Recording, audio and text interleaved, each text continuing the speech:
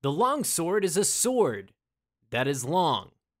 What else do you want? This is a beginner guide. If you want actual information, then you should be watching Peppo, not some asshole dinosaur on the internet making jokes every 5 seconds. Now shut up, because it's time to learn how to longsword.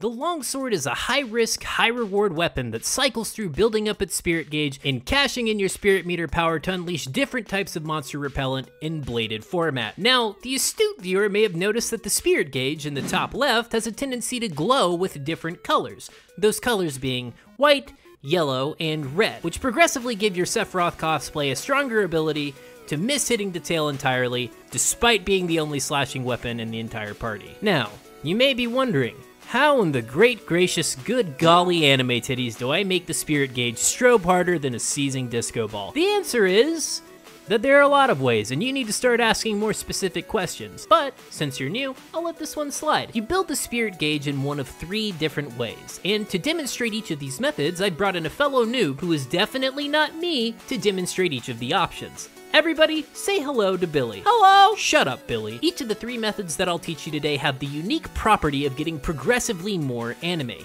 That is to say, the longsword is a weapon for weebs. In fact, if you aren't watching this with a body pillow, a Mr. Miyagi headband, and a crippling addiction to hentai, then I'm going to need you to go and get your life right. Pause the video right now, and come back when you're ready to be serious. Are they gone?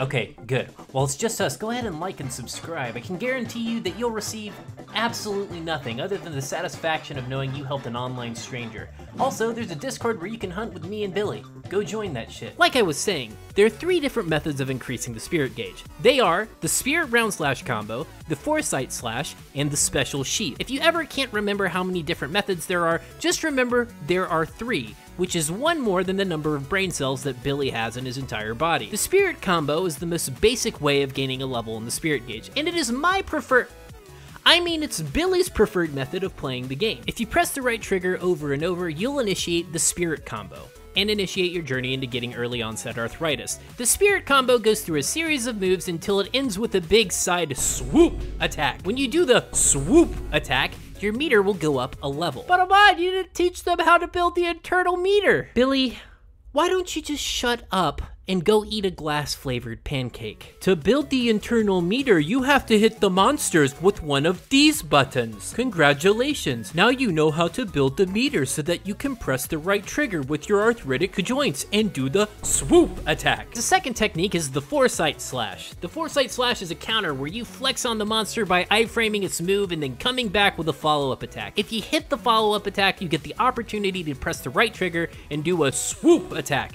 And like all swoop attacks, you get bumped up a level if you land the hit. This sounds like it has no downside, right? You get to be invincible and slap dinosaurs across the snout for free. And you would be incredibly right if you weren't so incredibly wrong. I mean, look at Billy here. He mistimed his foresight slash, and now he gets to suffer the consequences of his lack of skill. However, if you do manage to execute this attack, you will look moderately cool, which, let's be honest, moderately cool is 10 times cooler than any of us have ever been. I mean, we spend our free time hunting virtual dinosaurs and not doing normal things like knocking up our prom dates and ruining our lives. I'll let that sink in. But the foresight slash is not as cool as method 3, the special sheath. Now, when I say special sheath, I don't mean like putting a kindergartner's macaroni art up on the fridge special or telling an ugly person that they have a beautiful personality special. No, the special sheath is special because whenever you use it appropriately, a monster attack disappears into a pocket dimension on the posterior of the hunter. That is to say, it goes straight up my ass and I take no damage. Once you've mastered the special sheath, there is no other way to play the longsword, which is why I only play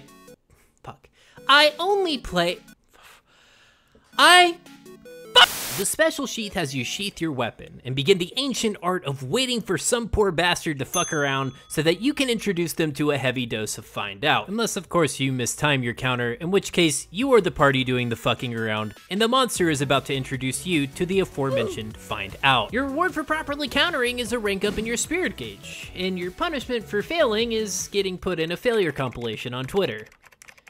Yikes. You also have a second option when sheathing your weapon, which is pressing this button. Pressing this button will do a slash and passively generate your internal meter. It will also prove to everyone that you are a huge man-child unworthy of the lolly posters in your bedroom. And that's it. Those are the definitive 3 ways to rank up your spirit gauge. There are definitely no other ways to rank up your spirit gauge. But you did talk about the Sakura/Wirebug skill that definitely ranks up your spirit gauge.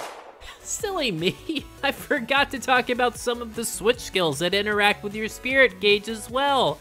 Let's talk about those for a second. In Rise, you gained access to Silkbind skills. Silkbind skills are selectable loadout options that change the way your weapons work. Some of these options consume wirebugs by pressing a combination of this button and one of these buttons. The first switch skill is not one of those cool attacks, so let's go ahead and get it out of the way. You get the choice between the Step Slash and the Giga Chad Ultra attack, also known as the Drawn Double Slash. If you can't tell which option I think is better, then you clearly don't put the same amount of value in sound effects as I do. The Drawn Double Slash has all the same powers of the Step Slash, except it has the power of Hyper Armor.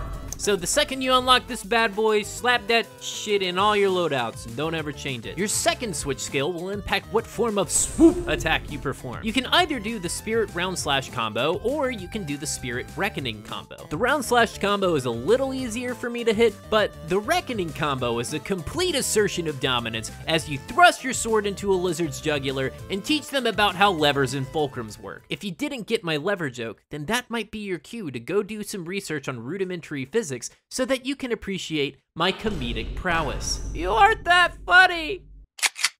Wait, no! Now, let's get into the cool skills. Longsword got access to a couple of options for their 2 active wirebug abilities. For our first wirebug skill, there are 2 options. It may look like there are 3 choices, but this is the trick deployed by Capcom to trap noobs into a death spiral of ignorance. Tempered Spirit Blade gives you yet another parry. I don't use it because you have to time the parry correctly and then you get your full meter and your rank up in Spirit Gauge. You know what also gives you a free rank of Spirit Gauge and has no skill expression required through the execution of a well-timed parry? The Silkbind Sakura Slash. Speaking of, for 1 wirebug, the Silkbind Sakura Slash attack pulls you forward and delivers 2 initial hits, followed up by several delayed rapid strikes to the monster. It then grants you a level of Spirit Gauge for effectively doing nothing. And yes, I didn't talk about this earlier when we were talking about ranking up the Spirit Gauge, because it's the only way that I mean, Billy knows how to upgrade his Spirit Gauge, and I'm incredibly disappointed in myself.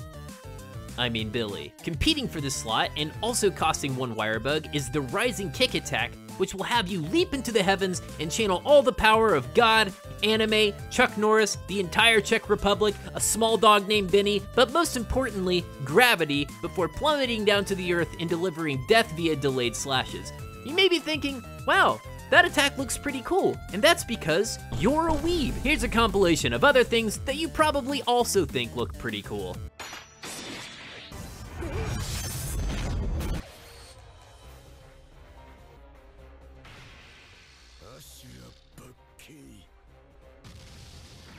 Your other wirebug abilities are the Serene Pose and Harvest Moon, which both cost 2 wirebugs. Serene Pose is basically a get out of jail free card. For the cost of 1 Spirit Gauge level and 2 wirebugs, you can basically counter anything, process the counter damage via the pocket dimension residing in your rectum, and channel the Dragon's Rage, Hate, and your partially digested bean burrito into 1 decisive smack. Competing for the slot is Harvest Moon, which makes a ring around you so you can run your own underground cockfighting circle where you are a participating chicken and the opponent is a fucking dragon. While inside the circle, your counterattacks like the Special Sheath do more damage, and if you try to go outside the circle, you get to feel pretty stupid because the circle disappears and you wasted 2 wirebugs. This is a skill for good players, like my There are 2 other skill options that we haven't talked about yet, namely the Special Sheath versus the Sacred Sheath. The Special Sheath, which we talked about previously, allows you to miraculously absorb Dragonfire via Asshole. The Sacred Sheath trades the impossibly ridiculous power of counters for a chance to funnel all of your Spirit Gauge into your sword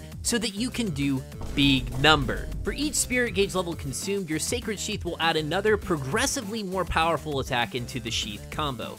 The third hit of that combo rivaling the power of the greatsword. But nobody can touch you, my sweet prince. The downside to this sheath option is that if a monster hits you at any point during the sheath animation, you get knocked out of the skill and lose all of your spirit gauge. But before you demonstrate how well you can eat a Diablo's charge to the face and lose all 3 levels of meter, let's talk about how these switch skills impact your playstyle. With the array of switch skills available, 2 generally accepted playstyles have arisen from the bowels of the internet. One focuses heavily on counters inside of Harvest Moon and using Rising Kick to spin meter, which I call the path of the weeb. The other focuses on sucking on paint chips like their Jolly Ranchers while using Sakura Slash to build meter and using Sacred Sheath to eat all your meter and pretend you're a greatsword player, which I call the path of the Cro-Magnon. The path of the weeb is what most speedrunners use. This is what the internet will tell you is the correct way to play the weapon, and I'm here to tell you to quit being a sheep and letting other people tell you what to do with your life. Now sit down, shut up, and listen to this hot wad of knowledge I'm about to unload on you. This method of play is completely contingent on you being able to consistently hit counters, which means you're going to need a lot of monster knowledge, which, you know, you're watching a beginner guide. You have none. Executing this playstyle correctly will make you hotter than an incel at a fedora convention, while executing it poorly will make you more flaccid than a penis in a naked old man in the sauna convention. Yes, making jokes is hard, unlike a penis at a naked old man in a sauna convention. Contrast the path of the weeb with the path of the Cro-Magnon. Is it the fastest method of hunting? No, but let's be honest. You aren't a speedrunner, and that's okay. Also, there are some speedrunners who are putting up respectable times with the Sacred Sheath, so if you aspire to have the pressure of mistiming one button press and downward spiraling into crippling alcoholism, then fear not, you probably can play this playstyle too. The good thing about the Sacred Sheath is that it grants you power armor throughout the entire sheath attack animation. You'll still take damage from the attacks you power armor through, but at least your entire game won't grind to a halt by mistiming a counter. The only real way to mess up is if you get hit while charging your sword, and then you're gonna feel really stupid. And I want to tell you that you shouldn't, but you should. Somebody call a doctor. Shut up, Billy. I'd like to think that now you've evolved from a proto-oozling to an awkward bipedal amoeba with a longsword. You know how you're supposed to swing the sheet of metal around? Kind of. And you know the theory. Are you gonna become the weeaboo Avenger or the fake greatsword player? Only you can decide what's best for you, but I'd recommend trying out both playstyles. Ultimately, what matters is killing the monster and having fun. With that being said, let's go grab our body pillows, our training headbands, and our 2 brain cells and stab a bird wyvern in the cloaca. So, you think you can beat me? I'll have you know that I watched the beginner guide to playing the longsword. My blade cuts as fast as light. You wanna see? Check your foreskin.